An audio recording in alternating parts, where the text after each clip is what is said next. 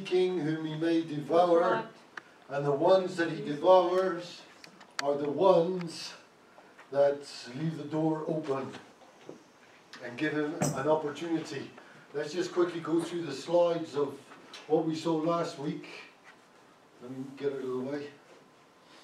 We said that first of all, and I always emphasize this, that he who's in us, which is Jesus, yes, is far greater, amen, far more powerful that's right, than the one that's in the world, that's the devil.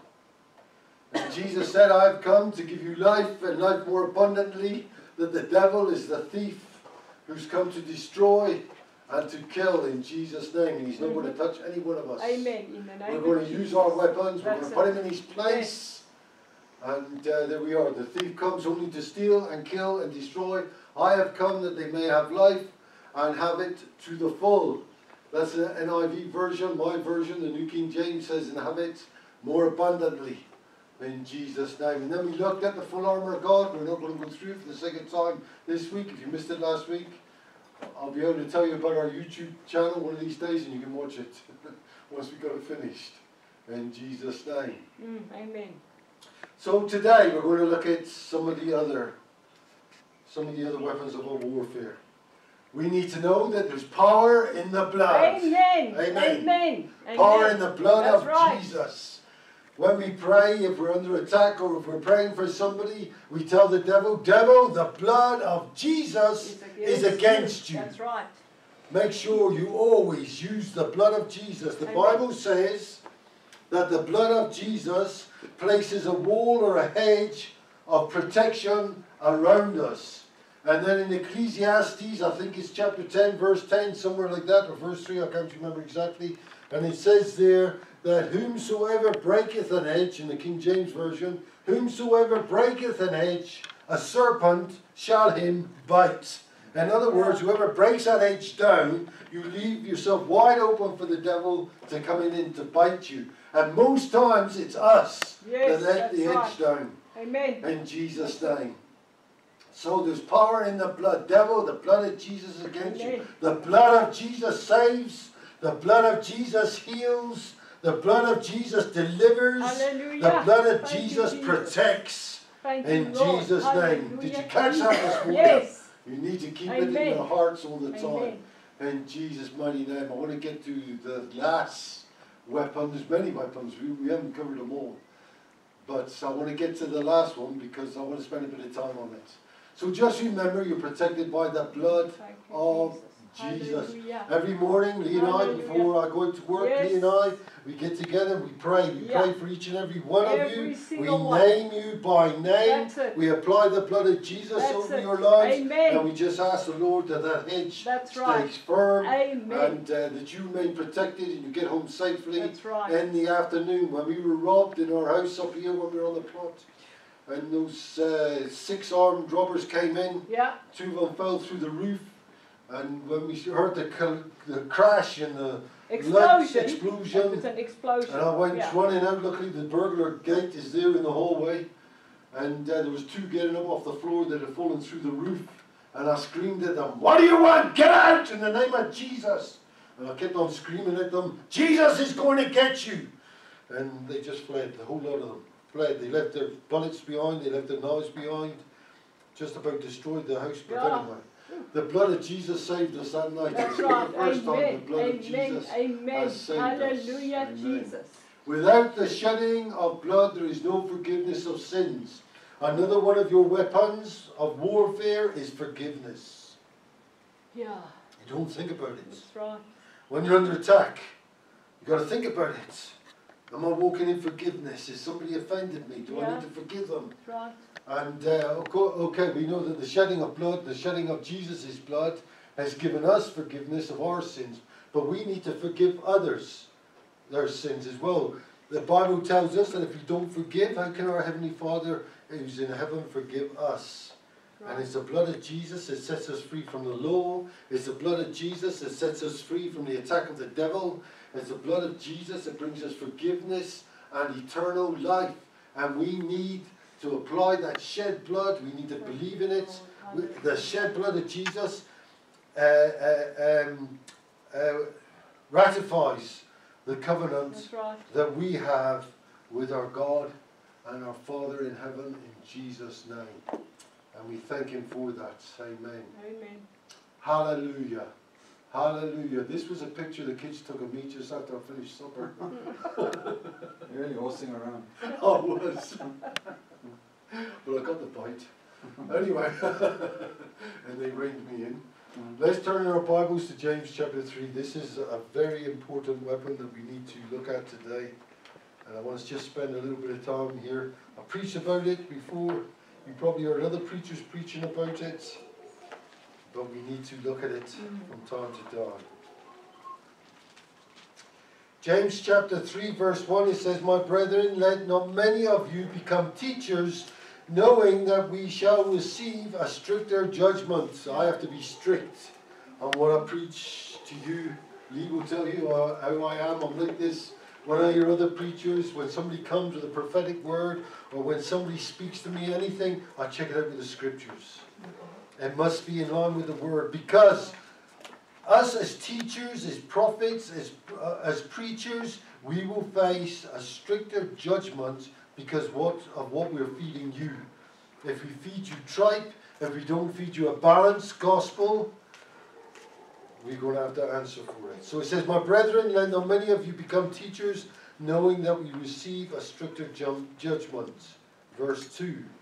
"For we all stumble in many things. Yeah. If anyone does not stumble in word, he's a perfect man, Sure. able also to bridle the whole body."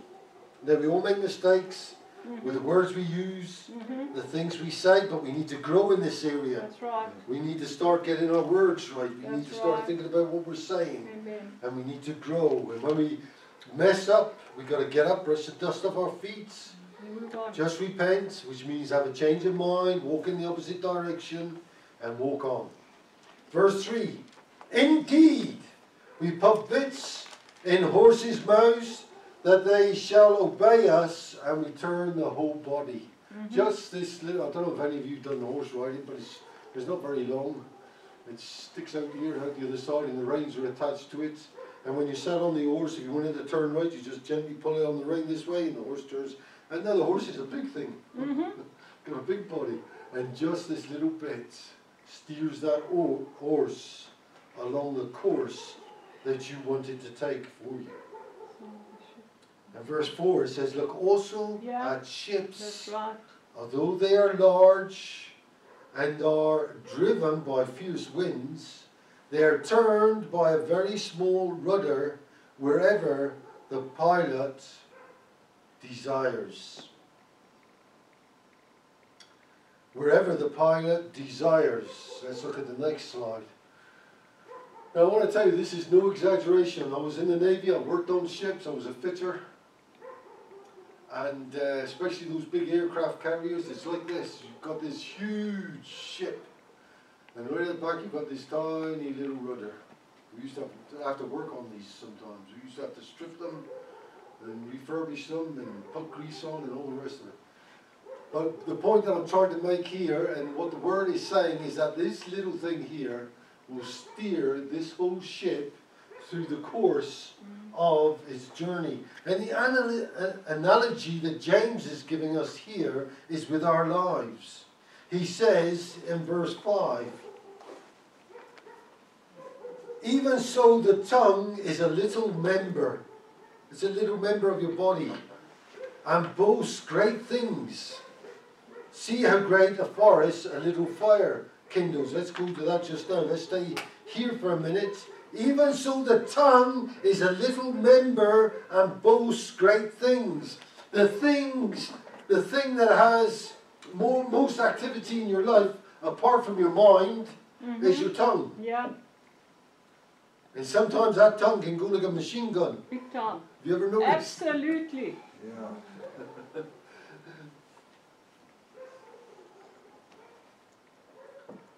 And the analogy is with regard to the tongue being like a rudder, and our tongue is steering the course of our life.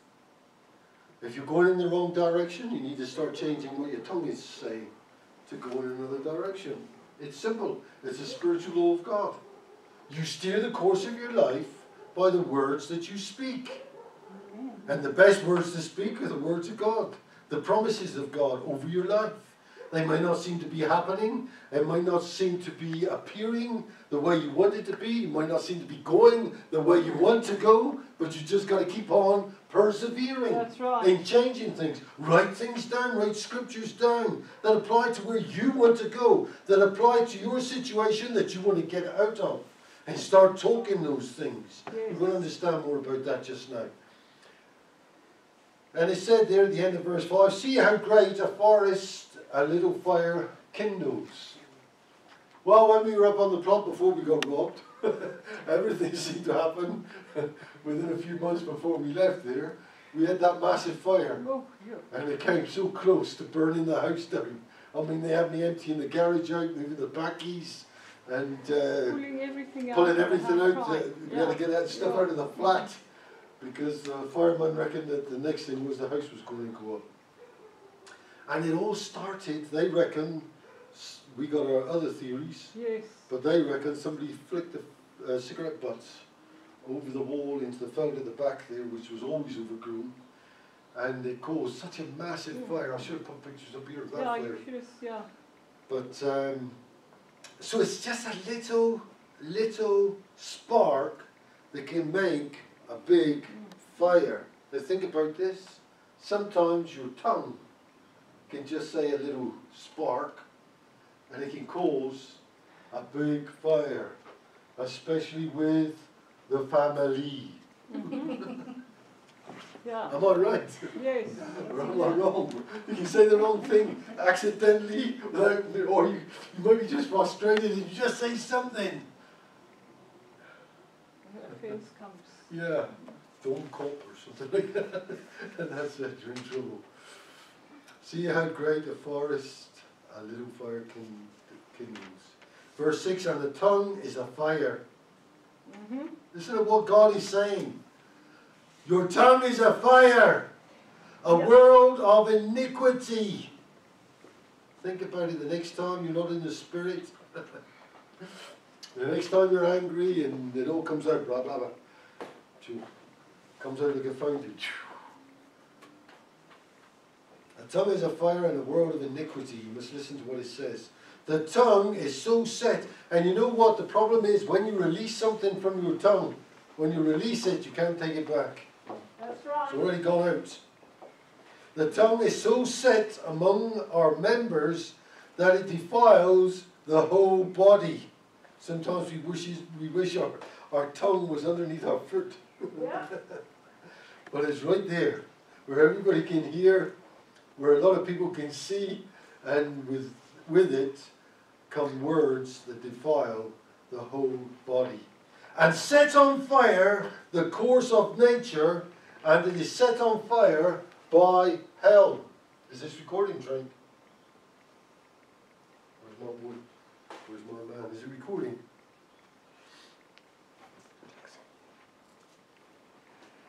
It defiles the whole body and sets on fire the course of nature, and it is set on fire by hell. So you must think about this nicely. The devil, he wants to trip you up with your words. He wants you to be talking negative words. He wants you to be talking words of fear. He doesn't want you talking any faith. He doesn't want you to change your life. And it's set on fire by hell, by the fiery darts that he shoots at your mind, by the horrible flesh feelings that he stirs up within you, and then all of a sudden, boom, it's coming out. And it says here, it sets on fire the course of nature. The course of nature. The words you speak can change nature. The words you speak can change nature. I've seen my wife when a storm has been approaching and she's told the storm to go around the other side, and it's been very obedient. And it's gone around the other side. You can change nature with your tongue. We don't understand it sometimes, but that's the way God's created it. And I want to explain this to you as well. Just understand this. You will never understand God. God's ways are not our ways. His mind is not our mind. But he reveals things to us. And don't try and work God out. And don't try and think you know better. He tells you how to live your life. Don't think you know a better way. That's right. Amen. He tells you how to forgive. Don't think you know you don't have to forgive. He tells you must forgive all men. He teaches us that we must love God and love man. And we must do that. Don't think you don't have to. You have to. You have to walk in forgiveness. And he tells you, explains everything in here. How to treat your wife, how to treat your husband, how to build a family life, how to build a marriage, how to walk as a Christian, how to put off the old man and how to put on the new man. He even talks to you about your finances. He teaches you and tells you how to tithe. It's in here. It tells you how to tithe. It tells you the purpose of tithing, the whole reason of tithing. Tithing isn't to make the pastor rich. But one thing tithing does do, stops the pastor from getting poor when he's got to pay all the church's bills. He tells you to bring your tithe to the altar. Very few people do that, but it's what he wants. Yes. That's how he says to do it. That's right. If there's something in your life that you're struggling with and you don't understand why you're struggling with it, it's probably because you're not doing it God's way. God's got his reasons. I don't know why God said a man and a woman mustn't sleep together before they get married. If they're in love and they're going to get married, and I've had it said to me by couples that have married that they're already living together. Well, I can't see any harm in it, Pastor. We're getting married anyway. And I usually say to them, listen, I can't see any harm in it apart from spiritual reasons That's right. that I can give you out of the Bible. I don't know why God says that. God tells us not to tell lies. Yes. We mustn't lie. Even an exaggeration is a lie. Absolutely. We've got to keep our mouths clean. And I say that to you. In Jesus' name. In Jesus' name. Verse 7. For every kind of beast and bird of reptile and creature of the sea is tamed and has been tamed by mankind. Now we know we've got still wild lions and wild animals around, but most of them, a lot of them, out of that particular kind have been tamed by man. Animals have been put under the subjection of man. Adam was told to go and subdue them all. And that's exactly what happened. But the one thing that has not been tamed, and some of these things, grizzly bears when you think about it, some of these wild animals that have been tamed, the one thing that has not been tamed, Is it? Yeah. The tongue here. Yes. Yeah. nothing compared to those animals. It says in verse 8, but no man can tame the tongue. Put your hand up and say, I've tried, Pastor. Yeah. No man can tame the tongue. Fail every day. It is an unruly evil, full of deadly poison. Just think of the words you're saying the next time you tell your husband or your wife, I hate you. I should have divorced you. Can't stand you. Think about what you're saying. Think about what you're saying. You know what? We can speak plenty of words about other people, but do we care about the words we're speaking over ourselves? Do we think about the words we're speaking over ourselves? But no man can tame the tongue, but the good news is God can. Philippians chapter 4 verse 13 says, I can do all things through Christ Amen. who strengthens me. Amen. Through Christ who strengthens me. Use a little bit of theology. That word Christ means anointed one and his anointing. So, I can do all things through the anointed one and his anointing, which is on me. I can do all things through that. So I can tame my tongue. I can't do it in my own strength. I can't do it in my own natural man. But I can do it through God. That's right. And we need to learn to do it. We need to practice doing it until we got it. And the reason we need to tame the tongue is because it's an unruly evil, verse 8, and it's full of deadly poison. With it, verse 9, we bless our God and our Father, and with it we curse men. Yeah. Who have been made in the similitude of God. The other day I was going down the P91 and the taxi tried to come down through inside the yellow line and try to cut in front of me at the robot. And Worst thing. I don't have to say any more. Yeah. And I can still see his face when he stared at me full of anger. And the Bible here says he's made in the similitude of God. I really couldn't believe that. But it is a fact. We're all made in the image of God. That's right. Verse 10, out of the same mouth proceeds blessing and cursing. And my brethren, these things ought not to be so. These things ought not to be so. Does a spring send forth fresh water and bitter from the same opening? Yeah. Can a fig tree, my brethren, bear olives, or a grapevine bear figs? Thus no spring yields both salt water and fresh water. Who is wise and understanding among you? Let him show by good conduct that his works are done in meekness and in wisdom. But if you have bitter envy and self-seeking in your hearts, don't boast and lie against the truth. The wisdom does not descend from above, but it is earthly, sensual. This wisdom does not descend from above. In other words, the self-seeking and the boasting and the lying. They don't descend from above. They're earthly, they're sensual, and he says they're demonic. For where envy and self-seeking exist, confusion and everything evil is there as well. But the wisdom that is from above is first pure, then peaceable, then gentle, then willing to yield, full of mercy and good fruits, no partiality and no hypocrisy. Now the fruit of righteousness is sown in peace by those who make peace. Just back up with me. Let's just go back up to verse 8. No, let's go back up to verse 4. It says, look also at ships. Although they are so large and are driven by fierce winds, they are turned by a very small rudder wherever the pilot desires. And I said to you that that's an analogy of our lives with our tongues. Our tongue is the same as the rudder of a ship, and it steers the course of your life. Now in Proverbs chapter 18, verse 21, you've heard me quote this to you plenty of times, and it says there, death and life are in the power of the tongue. Proverbs 18:21. Death and life are in the power of the tongue. You can speak death over yourself, you can speak life over somebody else, or you can speak death and life even over your own self. Yep. Your words have value, power, and authority. Yes, amen. You can have what you say, Right. or you can say what you have. Think about it. Yeah.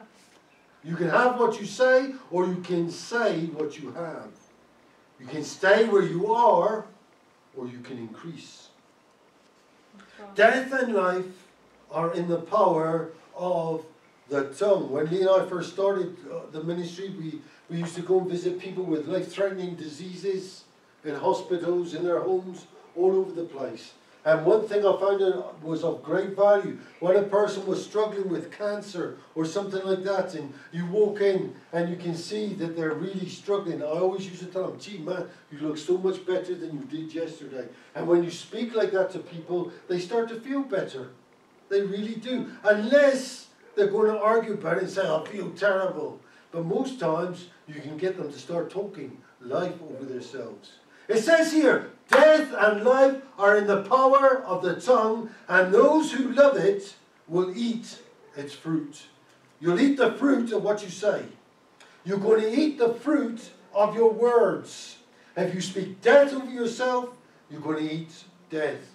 If you speak life over yourself, you're going to eat life. You need to start talking prosperity and not lack. Right. Yes. Maybe you're walking in lack. Yeah. Maybe you're not prospering the way you should do. Yes. Or maybe you're not confessing it and speaking those words. Amen. Maybe you're not thanking the Lord. Lord, I thank you. You are my shepherd and I shall not lack. Yes, in Lord. Jesus' name. Father God, I thank you that you supply all my needs Right. according to your riches in glory by Christ Jesus. When we put our offering in here this morning, Lee and myself, the prayer we often pray is, Lord, I thank you. We give out of our need because we know you take care of our every need. Amen. In Jesus' Amen. name. So you're going to eat the fruit of what you speak. The fruit of what you speak.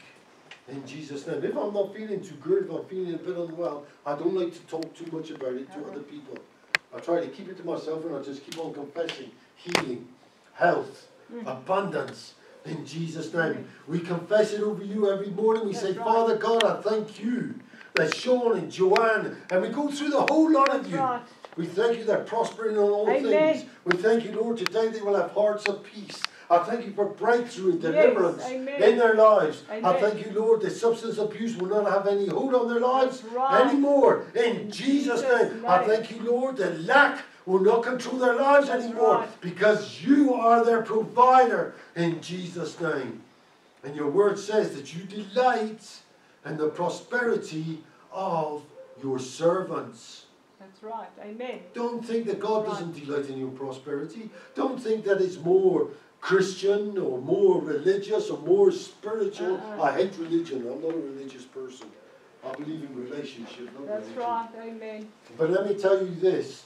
Don't think that God doesn't want you to prosper in all things. The Bible's full of it. And the most important is that God delights in your prosperity. Yes. I want you to turn to 2 Corinthians chapter 4 while we're on the subject of we will eat the fruit of our words. 2 Corinthians chapter 4 down to verse 12.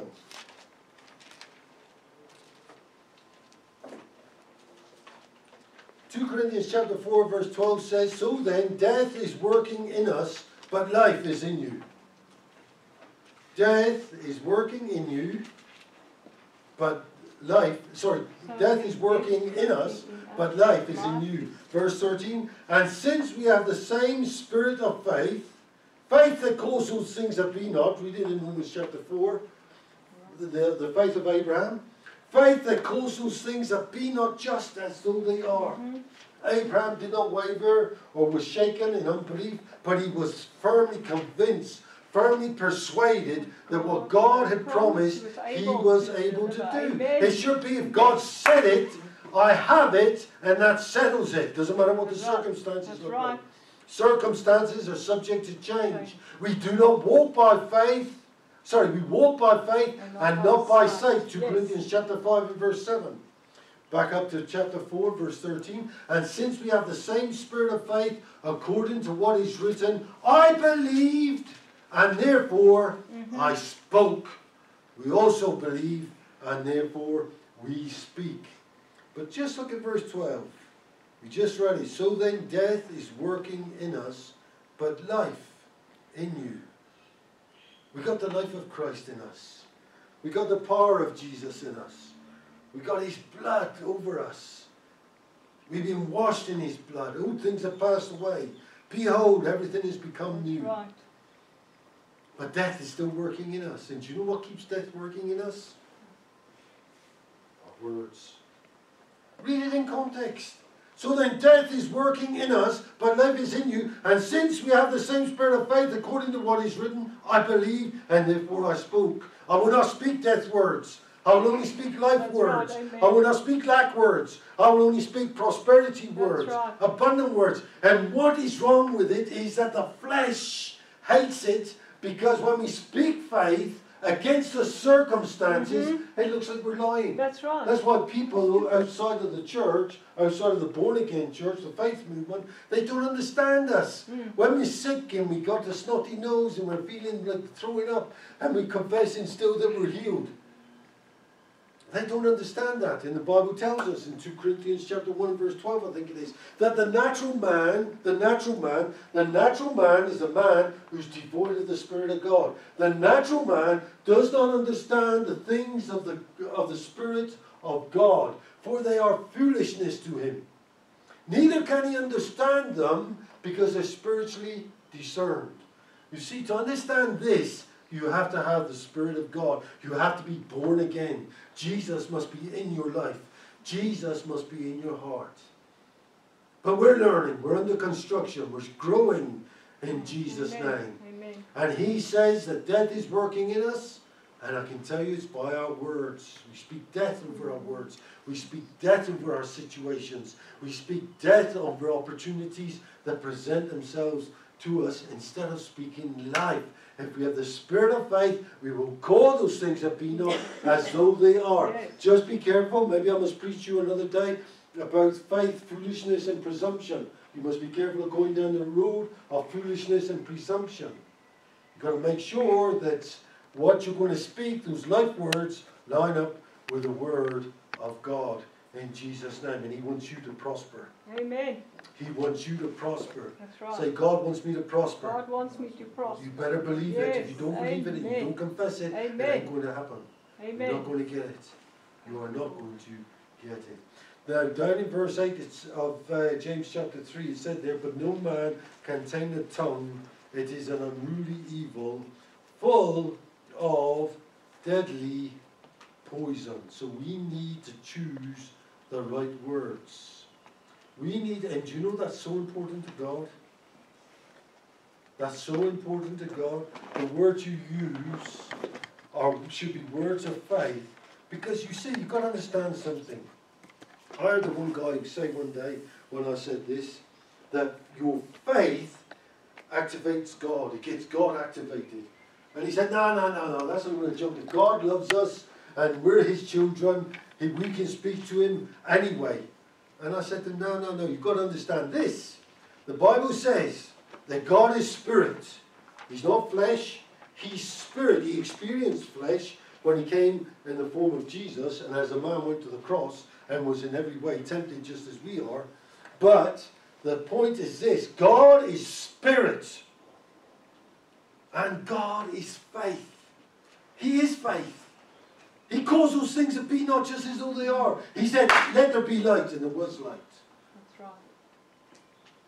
He created everything by speaking the word of faith. That's the only language that God really understands. Because He's faith. He created it.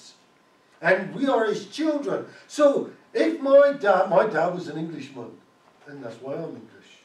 Your dad might have been an Afrikaans chap, and that's why you're Afrikaans. Or he may have been a Portuguese guy, and that's why you're Portuguese. Did you understand that, Nate? Yep. That's why you're Portuguese. And it's the same with God. God is spirit, and we've got God's spirit in us. We are also spirit. We have a soul, which is our mind, our will, and our emotions, and we live in a body. So we're created in spirit in the image of God. And He is a faith God, so we are faith children. God expects us to be doing faith exploits. Now catch this. So the words you speak are very important, and they're important to God. In Matthew chapter 12 and verse 36, this is what Jesus said. He said, but I say to you that for every idle word, say idle. Idle. For every idle word men may speak, they will give an account of it on the day of judgment. Every idle word men may speak. Not necessarily will speak, but may speak. And if we don't deal with it, if we don't get those words reversed, we're going to have to give an account for it. Now let me have a look at this word idle. But I say to you that for every idle word. Do you know that that Greek word for idle there means this? It means useless. So for every useless word you speak, it means idle, lazy word. Every lazy word. It means negative. Every negative word. You can look it up. That's the three main meanings of the word idle. Useless, idle, and negative. So for every useless word you speak, every idle word you speak, and every negative word you speak, you will have to give an account for in the judgment. And unless you get rid of it with the blood of Jesus, you repent from it, and you start changing those words. When I say things, me and myself, we correcting ourselves all the time. I'll say something, and she'll say, you shouldn't have said that. What are you saying there?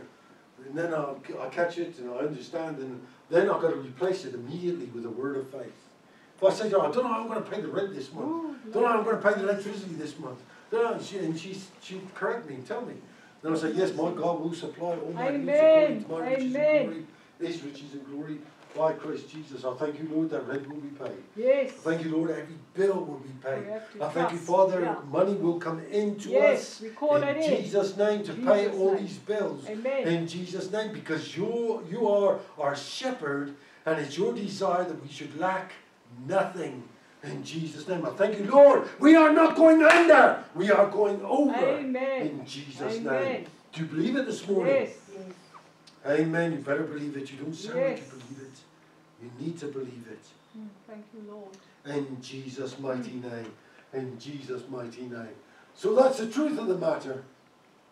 Let us remember, it's an ugly picture, I don't know if you can see it here, but it's like demons on the tongue and all the rest of it. Let us remember that our tongue holds blessing and curses. So let's watch our words. Speak words of blessing. That next door neighbour who drove you crazy yesterday in the garden, doing whatever they were doing, our neighbours had a big party last week. And but we choose to bless them. Lord bless them, let them have a nice time. They don't get drunk and get killed on the way home. Let them have a good time, Lord. Let blessing and cursing, blessing come out of your tongue and not curses. That's right. Watch our words. We need to be careful, so careful about our words in Jesus' name. Your words are such a powerful spiritual weapon because the devil wants you to get your words lined up with what he wants, with his will for your life. That's what he wants. God has given you all this word here, given you everything in here for your words to line up with what his will is for your life, what he wants for your life. And because of this here, this flesh, this natural man, the tendency is for us to get into agreement with the one that we've been dancing with and having fellowship most of our lives, right up to the point that we got born again. That's right, amen. But now you're a new creation, Yes. I told you this. So those old things must be passed away. We must now step out of that realm of negativity, of fear, and of unbelief, and walk into the realm of faith. Thank you, Jesus. And a loving Heavenly Father that wants the best for you, and he does not force his way on you. God does not force his way on anybody. That's right. He doesn't. He's a gentleman, if you want to use that term. But you can't, that really doesn't even describe it. But the thing is with God, he gives you the choice.